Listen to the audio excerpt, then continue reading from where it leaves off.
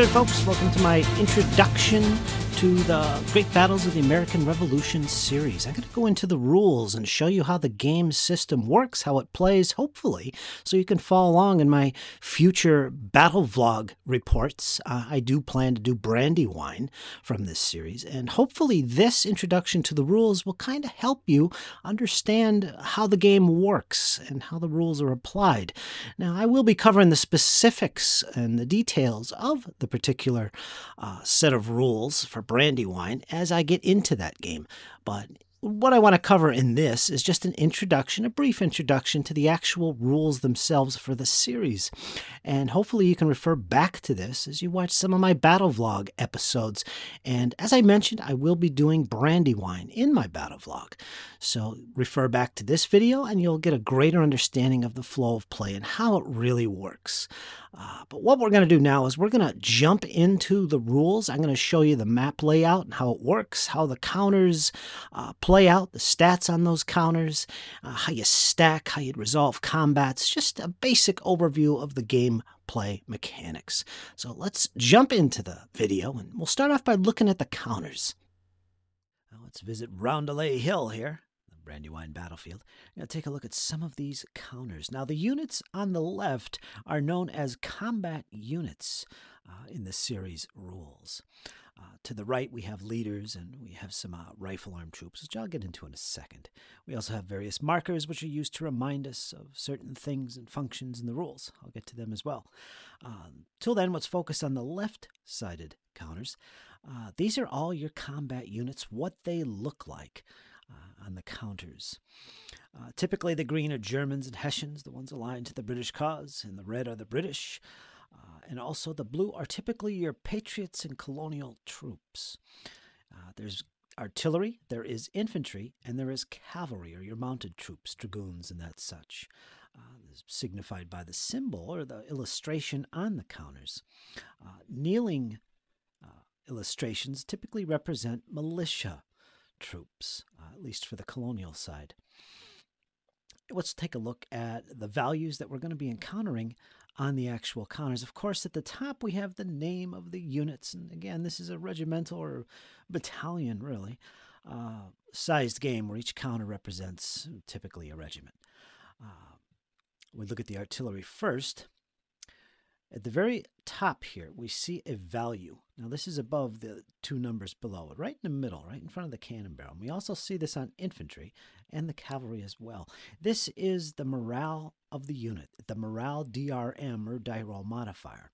This is a number that will be added to your die roll when you do things like rally or otherwise take any kind of morale check. So the higher, the better. Sometimes these values are shown in negative or they can be zero. Not as good as the +1s. As you can see, the British all along here have +1s. So you're going to see this value on your combat units. Here's got some Pennsylvania militia here. They're at a -1. So, and the cavalry here are 0. Germans up here, we see a +1 and another +1. And again, this is important. This is a leadership DRM. Below that are the most commonly used values in the game. You're going to start off on the left here with the strength points of the unit. Now, this is used a lot when it comes to resolving combat. In the case of this artillery unit, it's a 2. These infantry here are a nice solid 5. Over here, the dragoons, they have a 1. For the Americans, it's a 6 for the Pennsylvania militia, and their dragoons are a 1. So that value is the strength points. It'll be used extensively in combat and also stacking. Now, each strength point represents 100 men. So, for example, this unit of British infantry with 5 would represent 500 soldiers. Now, when it comes to artillery, instead of it representing a number of men, it represents a number of guns. In this case, 2 guns per strength point. So this battery here actually represents 4 cannon with a value of 2. So that's what strength points represent. Again, they'll be used extensively when it comes to stacking and in combat. Normally you're maxed at 6 strength points with or without up to 1 cannon counter per hex. Next, we have the movement value. Now, next to this cannon here, we have a 3. That is their movement points, the number of points they have to spend moving into and out of hexes. And based on the terrain type and the unit actually making the move, it will cost a certain number of movement points for that unit to be able to enter a specific hex. This unit of infantry, Fraser's Highlanders actually, is 4. So they have 4 movement points available for the turn. This cavalry has a 6, which is typical for cavalry. As you can see, the colonials also have a 6. Okay, so that's the basics of combat units. Another thing to look at is some of these units, quite a few actually, have a reverse side. And this is what is known as a 2-step unit. In other words, it has 2 sides. If it only has one side, it's a single step unit. And steps are used to show losses in manpower and fighting efficiency. Whenever a unit takes a step loss, you simply flip the counter over to its reverse side. And you have typically, you will have different values, lower values, for leadership as well as strength points. Movement, of course, will stay the same, but it's usually a weaker, less efficient side when you flip them. Not all units are 2-step or 2-sided like this. Some of them are single-sided, in which case when they take a step loss, if they don't have a backup reverse side, they are removed as eliminated. So there you go, folks. That is the basics of the combat units. Now let's take a look at the other types of counters. Before we start looking at the leader counters, there is a couple other unit types, combat units that I should mention, and that is rifle-armed units. And they are indicated by this little R next to the unit illustration. In some cases, they'll have an LT, although not all rifle-armed units are light infantry. But the LT does stand for light infantry, and that distinction will be important in the game sessions. Otherwise, the R represents rifle-armed troops. In other words, they're able to shoot in the game, much like artillery, except the range is only 1 hex. Artillery normally is 3 hexes. But anyway, there is an R symbol indicating rifle-armed units. They're able to shoot their rifles at the enemy. There's 2 different types. There are those with a white background in the circle and those with black background in the circle. Now, these guys, when they engage in close combat, they're at a disadvantage, and that's what the black circle represents. So that's important to note, and a really important distinction amongst riflemen. Now, the white background troops don't suffer a penalty in close combat. And there's various reasons for that historically, but there is a distinction. There is another type of unit not shown here, and that is the unit types that have both muskets and rifles mixed into the same body of troops. And they're usually indicated by 2 separate strength points, strength scores, actually. For instance, they might have a 1 for rifle and a 3 for close combat. So this first number will actually have 2 values. Their strength points will have 2 separate values. Otherwise, that is the combat units for rifle-armed troops. Now let's take a look at the leaders. Now, these 2 leaders here, we have the British commander Grant and Sullivan for the colonials. The first thing you want to pay attention to, besides the name of the commander, is that they have a ranking along the right. It's a number of stars. The more stars they have, the higher up the chain of command they have. Also below are the important values. Now, if we look at Sullivan here, he has a 0-2-6. Now, the first number applies to close combat DRMs. They're basically leadership modifiers, but this is his close combat DRM. This will modify the combat results or units involved in the combat from his side that he is with or adjacent to, and otherwise influencing. In this case, Sullivan has a 0. He doesn't really do much to influence an actual outcome in combat.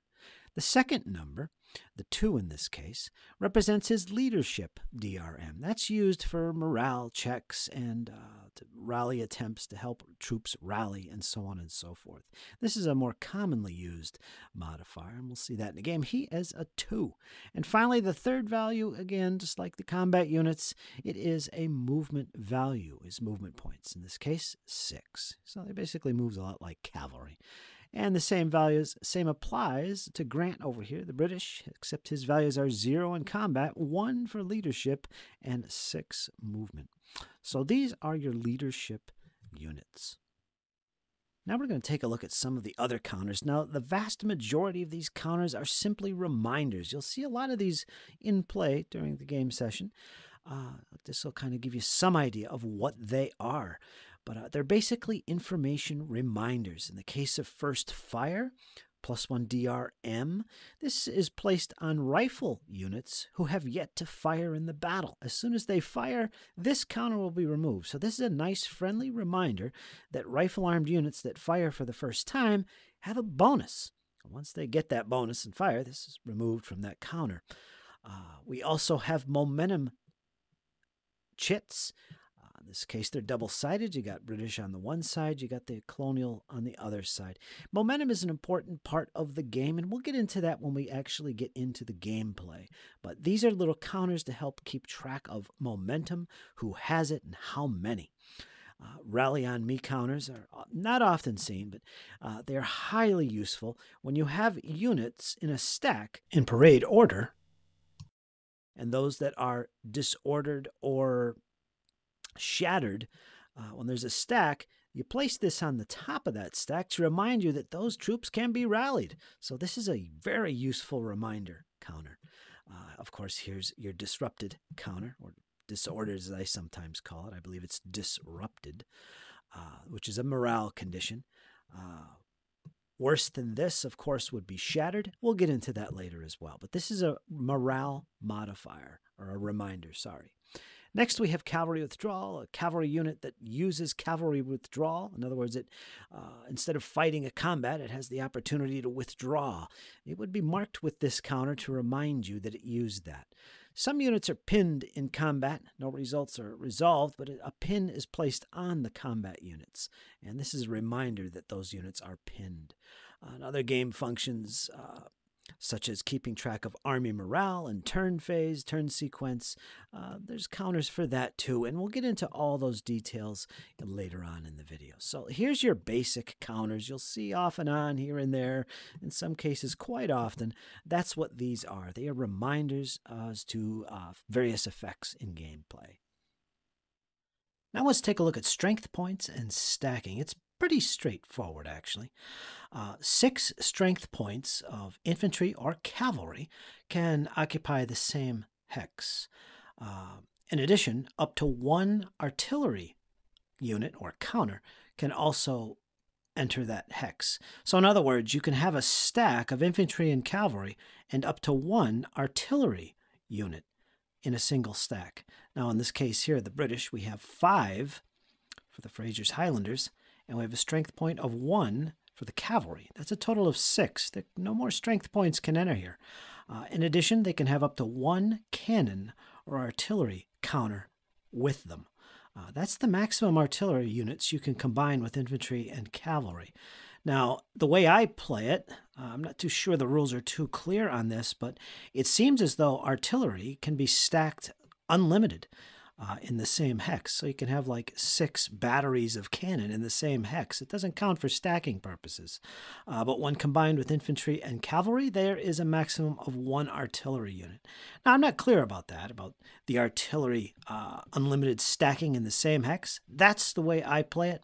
And to be honest with you, it's probably a big mistake to stack your artillery in the same hex anyway, because you could quite literally lose them all.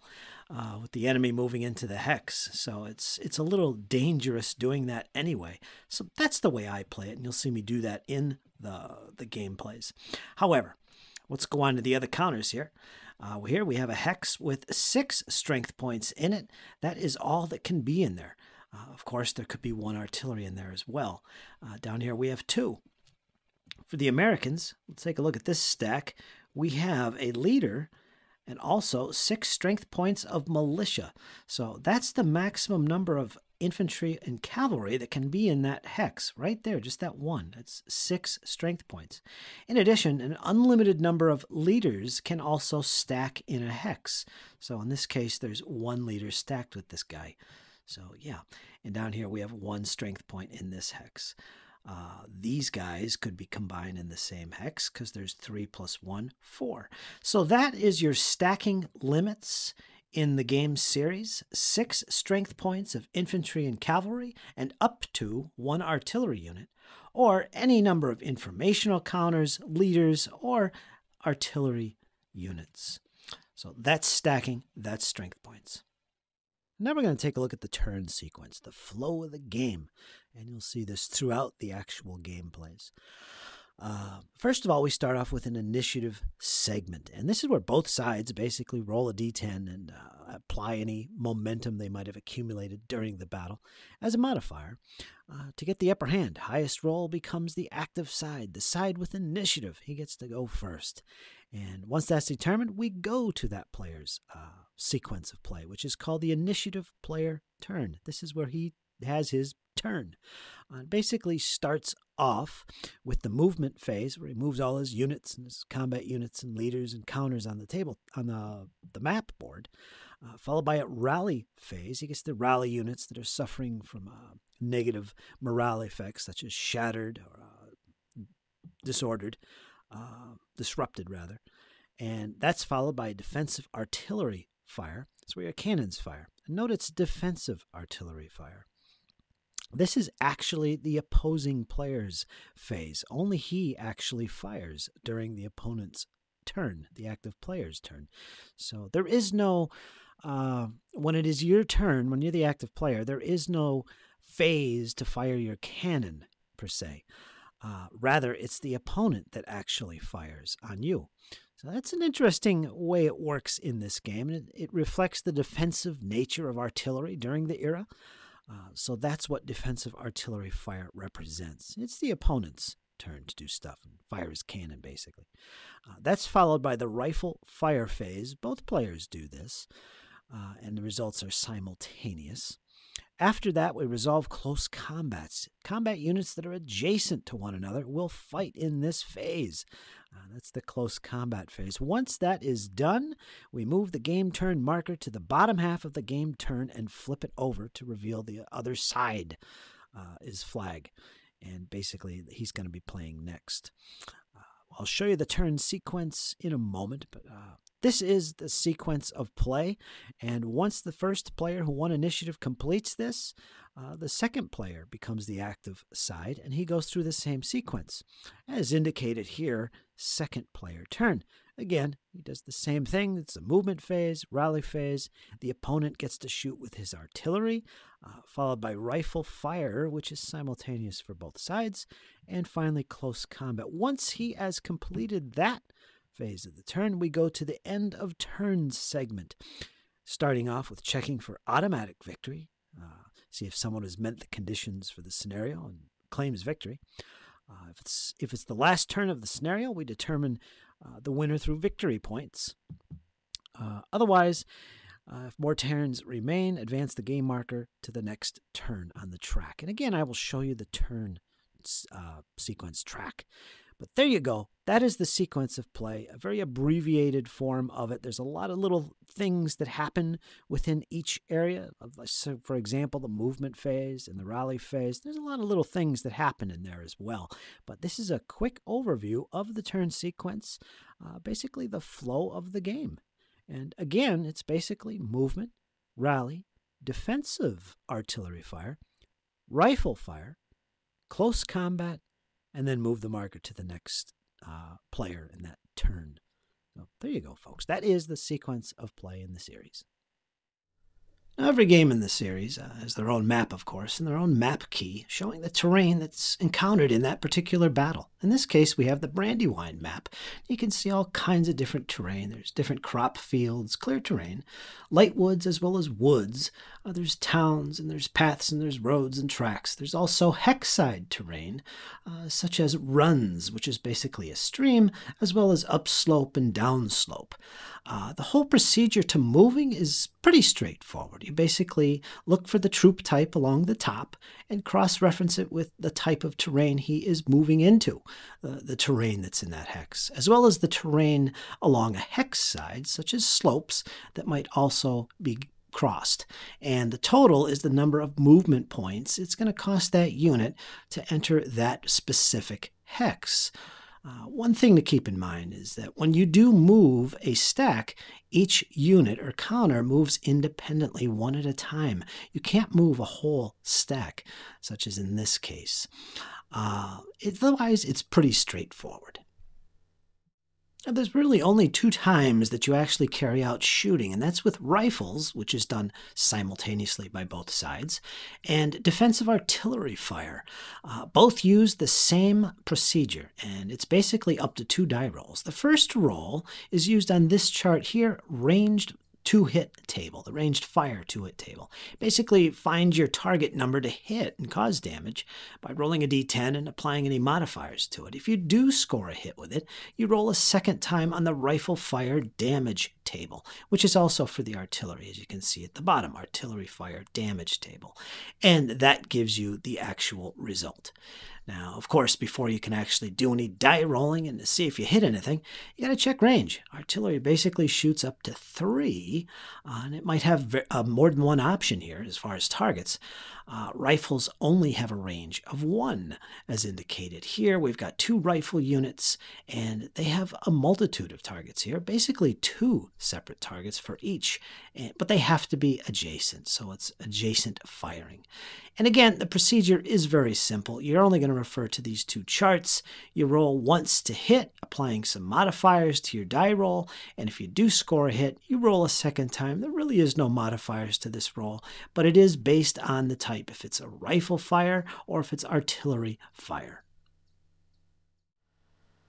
Now, the close combat phase is also pretty straightforward. The phasing player, the player who's got initiative, will be termed the attacker, and the opponent will be considered the defender. Basically, it's another d10 roll that the attacker makes, and he modifies that die roll based on the situation for his unit, the attacker, and then the defender's situation as well. As you can see on this chart right here, the close combat DRMs, and that will give you a result. Prior to this, you're going to be comparing strength point as an odds ratio, and you're going to be referring to this next table, which is called the close combat table, which is right there in the bottom right. And we'll zoom in on that in a second here. There it is. And basically you look up the odds and then you compare it with the die roll, the modified die roll that you attained previously. And that will give you combat results. And for instance, if it's a 1-to-1, you might get anything from the attacker takes a loss to the opponent is disrupted to the attacker's disrupted, and so on. One thing to mention is there is tactics cards, and that plays a role in the combat sequence. Both sides will pick tactics, and which cards they take is based pretty much on if there's generals involved. It might allow them to use certain tactics, but if they're not present, they can't use those tactics. But in general, both sides will choose some tactics and they will compare them, and it will end in a result that will modify the combat as well. And that's right here on those cards and duplicated on the charts as well. In this case, at the very top, we have Tactical Matrix, and that's where you compare both tactics chosen by both sides. One thing I should point out is in actual gameplay sessions that you guys will be watching and following along, some of the things that I do during my game sessions to help remind me of certain things, like especially in combat, is I like to use a red and a blue die to actually show the odds ratio. It's kind of a reminder for me. And be nice and visual for you guys. You'll be able to see it as well. In addition, I like to use little colored rubies, red for negatives and green for positives. So it helps me to remind me of what the modifier totals are to a particular die roll during close combat. So that, I hope, is helpful for you guys. It's definitely more visual. And of course, I like to roll the dice right in front of you in my little box, as you can see here. But just a little heads up on how I handle things. Now, one important concept to the system is that of Army morale. The higher the better is indicated on this track here, which is found on the map. Now, again, this is the Brandywine, which I'm using as an example. The lowest is red, that is demoralized. Your army is defeated. You don't want to get to that level. Above that is wavering. Above that is fatigued. And the best morale you can have for your army is in white, which is high morale. And also shown on here is the starting points for each army. In this case, for Brandywine, both start at 20, as indicated by those little flags. Various things during the battle can cause these army morale levels to drop as well as rise. One thing to keep in mind is that your army morale does play a role on unit morale, as you can see here, as well as initiative for your side. There are bonuses and penalties involved. Now, if we look at the actual play charts, the victory point schedule, you can see on the far right there is a category called Army Morale Adjustment. Various things that can happen that will cause Army morale for your side or both sides to go up or down. For example, if an enemy unit is captured, the side capturing gets a +1 to its morale. The side getting a unit captured suffers -1. So it's very intriguing. It's interesting how this works. I really enjoy it, how it affects both sides. One event can affect both sides. That's pretty cool. And so this is an important concept in the game to follow along with and to keep track of. Now, there's a number of ways to actually win a battle, and normally that's indicated in the exclusive rules provided for that particular game or battle that you're playing in the series. Normally, this is determined through victory points, and it usually results in a decisive, substantial, or marginal victory. And there's quite a number of different ways to gain victory points. In some cases, they're awarded for controlling certain areas on the map, or if you capture or eliminate enemy units, they can grant you victory points as well. Of course, on the play sheets for your particular battle, as you can see here, there is victory point awards for all kinds of things. As you can see down there on the right, there is a listing of various ways to get victory points. An enemy 2-step unit reduced is worth half a victory point. Eliminated, it's worth 2, and so on. At the start of every battle, there's usually a pool of 5 momentum counters, double-sided, red for British, blue for the Patriots. And during the course of the battle, by getting outstanding combat results, and the combat results table will tell you when that occurs, you can gain a momentum chip. And you use these momentum chips throughout the battle, once you gain them, to influence initiative or close combats in the future. So they're really useful if you can gain the initiative and maintain it, the momentum. You have a big advantage in the battle, and this is represented through momentum counters. One more thing I need to mention is the morale state of the units. As I said earlier, there is a phase called the rally phase where units can be rallied. And normally this is done for any units that are suffering from a shattered or a disrupted condition, as indicated by the counters. As you can see there towards the right, the D and the shattered counters are used to indicate that. Well, there is a way out of that to remove those counters, is simply to rally, and it's a simple die roll. For leaders present, it is beneficial to the success of a rally attempt. But otherwise, as long as they are shattered or disrupted, their movement and fighting capabilities are substantially impacted. And as I mentioned earlier, each particular battle within the series does have its own exclusive rules, which go into deployment, orders of battle, special terrain considerations, objectives, victory conditions, and so on. All these will be covered as I go through each of the battles. So there you go, folks. That is a rules intro to the Great Battles of the American Revolution series by GMT Games. Again, I hope that this will supplement my battle vlog as I do some of these battles. I do plan to play Brandywine relatively soon, and you'll be able to watch that turn by turn, dice roll by dice roll, something I don't usually do. But that's the whole point of the battle vlog series, to show you guys everything. It's basically what makes it a vlog. So I hope this was useful to you folks. Let me know in the comments. If you have any questions, let me know. Anything about this series or gaming in general, leave me some feedback. So like, share, comment, etc. And remember folks, hang in there. It's only going to get better. Take care.